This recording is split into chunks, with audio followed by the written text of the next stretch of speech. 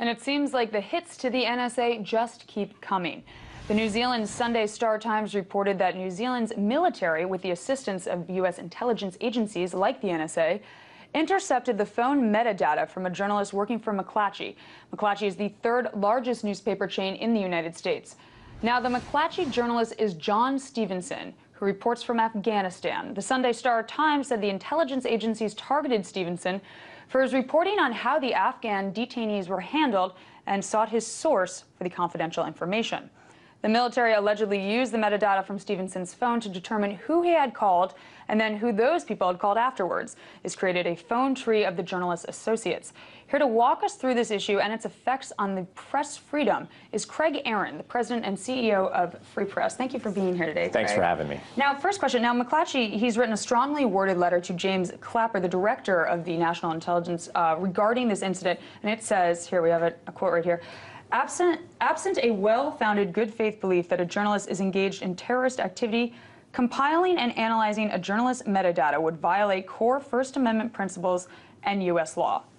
Now, the Associated Press, they also wrote a strongly worded letter to the Department of Justice, however, after they found out that one of their journalists was also being spied on. Tell me, do these strongly worded letters do anything? Well, I think they're an important start. I mean, certainly you have to put things on the record, and one thing in being the Associated Press or McClatchy is you do have a megaphone, and so the letter is a way to get that story out there and allow your own reporters to cover what's happening to your company. That said, these are serious allegations. I mean, Stephenson was a reporter who has broken stories about alleged war crimes, so accusing New Zealand soldiers of committing war crimes while in Afghanistan. Very serious allegations. The idea that he was being spied on because maybe the New Zealand military doesn't like this story, doesn't want it out there, wants to know who his sources are inside. Very serious allegations. Also, McClatchy is a chain that's done very serious and critical reporting on the war on terror for years, going back to the run-up in the war in Iraq. So the notion that we're sort of exporting these attacks on press freedom, that we're using intelligence gathered in a war zone to potentially punish journalists for doing their jobs, that's a very serious and deeply concerning allegation. Indeed it is. Now, can you talk to me about the effects of taking metadata from Jon Stephenson's phone on the freedom of press? It just seems, like you said, it's sure. What you need to understand about metadata is, as the Snowden revelations have, I think, shown, is that it can tell you a lot about, maybe even more than what recording a conversation could tell you. Because with the metadata, you know where they were standing when they made a call, how long they talked to, which numbers they called. This can give you a lot of information, really all of the information you need about where somebody was and who they were trying to talk to. So by reconstructing this, you're able to figure out, who this journalist is calling and who's calling him. That's a lot of information on how they're doing their jobs. And when you're talking about journalists, that's how they do their jobs, in who they call, who they use the phone to talk to. That's everything. Now, the reason for collecting Jon Stephenson's metadata in the first place, the government says it was because that he did this report on the mistreatment of Afghan detainees, and they said that was a justifiable reason because he was talking to potential terrorists.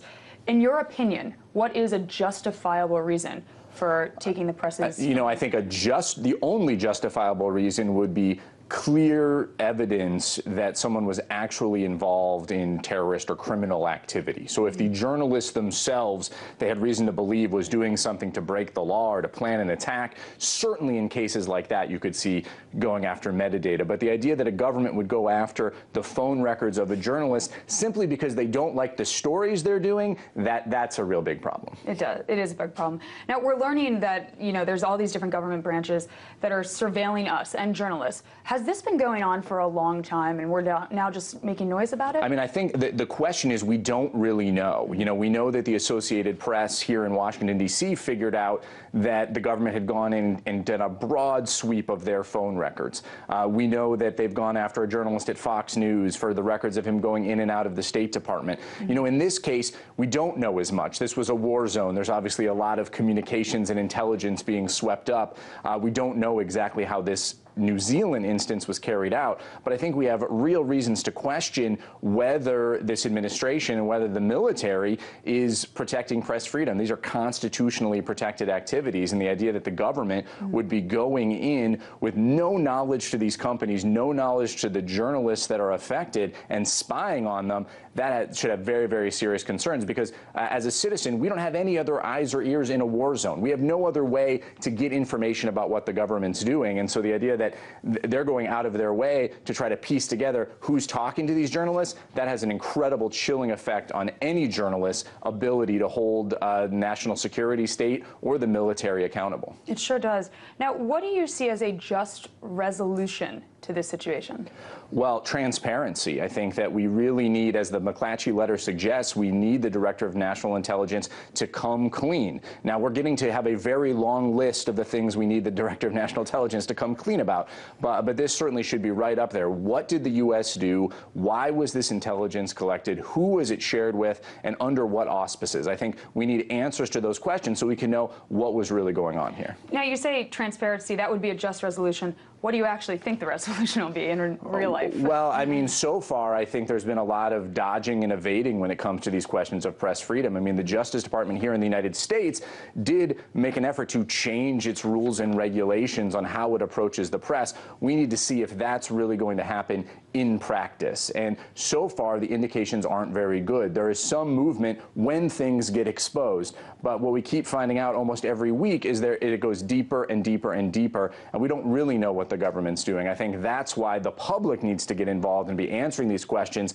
holding its political leaders accountable, because we need a free press if we're going to have a functioning democracy. Craig, thank you for your insight. We appreciate having you here today and what you have to tell us. That was Craig Aaron, President and CEO of Free Press.